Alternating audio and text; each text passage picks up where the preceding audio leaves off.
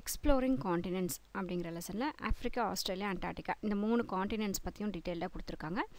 இதில் நம்ம ஆஃப்ரிக்காவுடைய location and சைஸை பற்றி மட்டும் இந்த வீடியோவில் பார்க்கலாம். நான் மகாலட்சுமி. இன்ட்ரோ கொடுத்துருக்காங்க பாருங்கள்.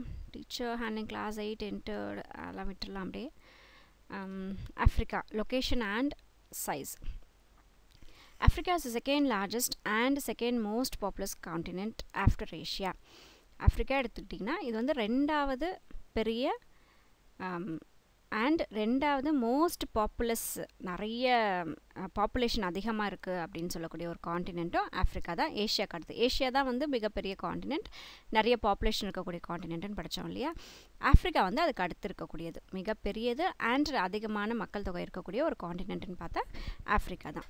It stretches from 37 degree 21 inch north latitude to 34 degree 55 minutes south latitude. latitudeன்னு எடுத்துக்கிட்டிங்கன்னா நார்த் latitudeலேருந்து சவுத் latitudeன்றது ஈஸ்ட்லேருந்து வெஸ்ட் வரைக்கும் நம்ம லைன் போடுவோம் இல்லையா, இமேஜினரி லைனுன்னு சொல்லுவோம், கற்பனை கோடுகள் சொல்லுவோம். ஸோ அதுதான் வந்து latitudeன்னு சொல்கிறோம். எந்த latitudeலேருந்து எந்த latitude வரைக்கும் மேப்பில் இந்த ஆஃப்ரிக்கா அமைஞ்சிருக்கு அப்படின்றது தான் இது சொல்கிறாங்க. 37 degree to 21 minutes and 34 degree to 51 minutes south latitude.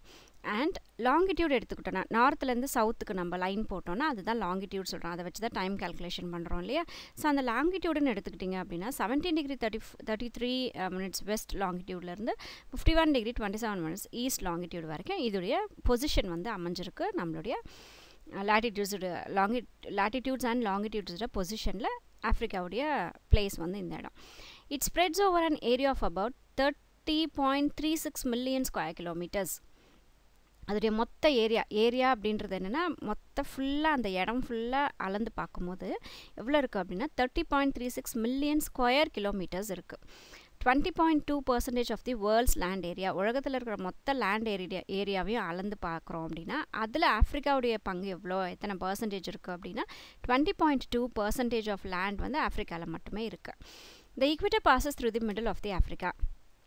Equator அப்படிங்கிற அந்த நம்ம வரையக்கூடிய அந்த கற்பனை கோடுல இல்லை, அந்த கற்பனை கோடுன்னு சொல்கிறது தான் ஈக்வேட்டர். சென்டரில், பூமியுடைய சென்டரில் வரக்கூடிய அந்த கோடு தான் ஈக்வேட்டர். ஸோ அந்த ஈக்வேட்டர் ஆஃப்ரிக்காவுடைய சென்டரில் பாஸ் ஆகி போகுது and cuts into 2 equal halves. ஆஃப்ரிக்காவை 2 ஈக்குவலான பகுதிகளாக வந்து அந்த ஈக்வேட்டர் வந்து பிரிக்குது. இது எல்லாமே வந்து கற்பனை கோடுகள் மாதிரி தான் இது. It is the only continent through which the major latitudes such as Tropic of Cancer, Equator and Tropic of Capricorn passes. ஈக்வேட்டர்ன்றது நடுவில் வரையக்கூடிய லைனு, அதோடைய நார்த்தில் பார்த்தீங்கன்னா இன்னொரு லைன் வரும், அது டாபிக் ஆஃப் கேன்சர், அது நம்மளுடைய இந்தியாவில் கிராஸ் ஆகுது. அதே மாதிரி சவுத்து பக்கம் பார்த்திங்கன்னா ஈக்வேட்டருக்கு கீழே பார்த்திங்கன்னா ட்ராபிக் ஆஃப் கேப்ரிகான் அப்படின்னு ஒரு லைன் பாஸ் ஆகும். இது எல்லாமே நமக்கு வந்து ஈஸ்ட் டு வெஸ்ட் வரையக்கூடிய கற்பனை கோடுகள் தான். இந்த 3 லைன்ஸுமே, இந்த 3 லேட்டிடியூடுமே இருக்கக்கூடிய ஒரு காண்டினென்ட் அப்படின்னு பார்த்தா நம்ம ஆஃப்ரிக்கன் காண்டினென்ட் தான். It's north south extend, நார்த்லேருந்து south வரைக்கும் அது எவ்வளோ கிலோமீட்டர்ஸ் இருக்குது அப்படின்னு எடுத்துக்கிட்டோன்னா 7623 kilometres.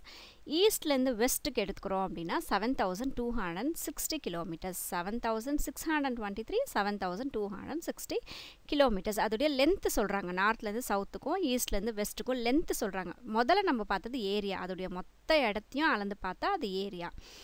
The prime meridian bosses near Africa, Accra, the capital of Ghana in the west of this continent.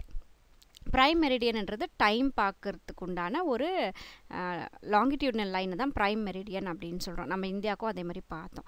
இந்த மாதிரி ப்ரைம் மெரிடியன் அப்படின்றது எந்த வழியாக கரெக்டாக சென்டரில், அந்த ஆஃப்ரிக்கன் காண்டினென்ட்டுடைய சென்டரில் வரையக்கூடிய லைன் தான் ப்ரைம் மெரிடியன் சொல்கிறோம்.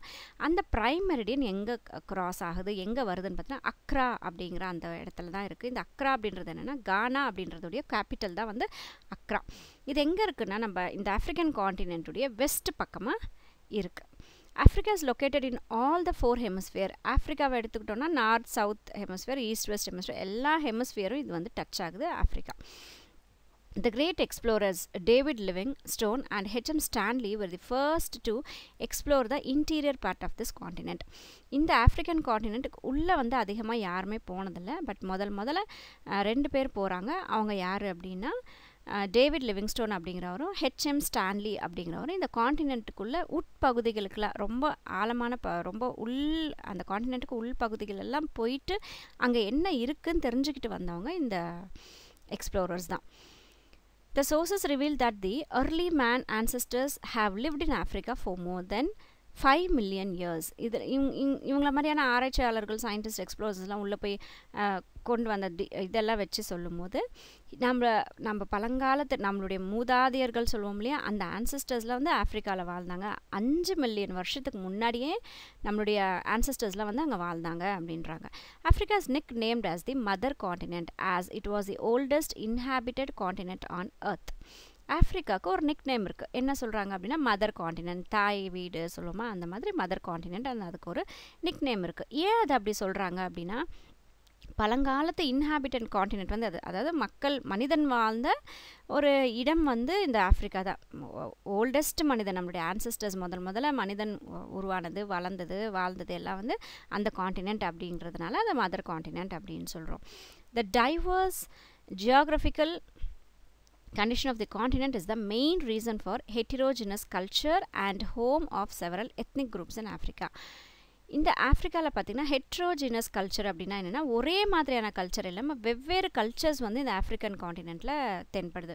இதுக்கு காரணம் என்ன அப்படின்னா, இந்த ஜாகிரபிக்கல் கண்டிஷன்ஸ் தான். பல வகையான ஜாகிரபிக்கல் கண்டிஷன்ஸ் இருக்குது. ஜாகிரபிக்கல் கண்டிஷன்ஸ்ன்றது ரிவரு, மவுண்டெனு, டெசர்ட் இதெல்லாம் தான் வந்து ஜாகிரபிக்கல் கண்டிஷன், கிளைமேட்டு இதெல்லாம் வந்து சொல்லுவோம். ஸோ பல வகையான ஜாகிரபிக்கல் கண்டிஷன்ஸ் இருக்கிறதுனால தான் வந்து இங்கே இருக்கக்கூடிய கல்ச்சர், அந்த பழக்க வழக்கங்கள், மனிதர்களுடைய அந்த எல்லா விஷயங்களும் பார்த்திங்கன்னா டிஃப்ரெண்ட்டாக இருக்குது. அதனால தான் ஹெட்டிரோஜீனியஸ் கல்ச்சர் அப்படிங்கிற பல வகையான கல்ச்சர்ஸ் இருக்கக்கூடிய மக்கள் வாழ்கிறாங்க. And home for several ethnic group in Africa. Ethnic குரூப்னா தனித்தனியாக ஒரு இப்போ நம்ம கேஸ்டெல்லாம் எப்படி சொல்லுவோம், தனித்தனியாக சொல்கிற மாதிரி ஒவ்வொரு கேஸ்ட்டுக்கும் வெவ்வேறு விதமான பழக்க வழக்கங்கள் இருக்கிற மாதிரி இங்கே நிறைய எத்னிக் குரூப்ஸ் வந்து இருந்தது. நிறைய குரூப் ஆஃப் மக்கள் வாழ்ந்துட்டு இருந்தாங்க ஆஃப்ரிக்காவில். அவங்களுக்கும் தனியாக ஒவ்வொரு கல்ச்சர்ஸ் வந்து அவங்க ஃபாலோ பண்ணிட்டு இருந்தாங்க. நிறைய குரூப்ஸ் மக்கள், நிறைய கூட்டமாக மக்கள் வந்து அவங்களுக்கு உண்டான ஸ்பெஷலைஸ்டோட அந்த இடத்துல வாழ்ந்தாங்க. The continent of Africa consists of 54 countries. இந்த ஆஃப்ரிக்கன் காண்டினென்ட்டில் மொத்தம் எத்தனை countries அப்படின்னு பார்த்தோம்னா 54 countries இருக்குது. On the basis of their geographical location, the countries are grouped as West Africa, North Africa, Central Africa, Eastern Africa and South Africa. அந்த geographical லொக்கேஷனை பொறுத்து எந்த மாதிரியான இடத்துல இந்த காண்டினென்ட்டில் அந்த ஸ்டேட்ஸ் எல்லாம் அமையுது, கண்ட்ரீஸ் எல்லாம் அமையுது, அதை வச்சு இதை என்ன பண்ணியிருக்காங்க அப்படின்னா வெஸ்ட், நார்த்து, ஈஸ்ட், சவுத், அந்த 4 டைரக்ஷன் ஞாபகம் வச்சுக்கோங்க. நார்த், சவுத்து, ஈஸ்ட், வெஸ்ட், இன்னொன்று சென்ட்ரல் ஆஃப்ரிக்கா. ஸோ 5 வந்து இவங்க பிரித்து வச்சு அவங்களுடைய ஒரு ஈஸி இதுக்காக அவங்க அப்படி பிரிச்சிருக்காங்க. ஃபிசியோகிராஃபிக்கல் டிவிஷன்ஸ் நம்ம அடுத்த வீடியோவில் பார்க்கலாம். Thanks for watching my video. Take care.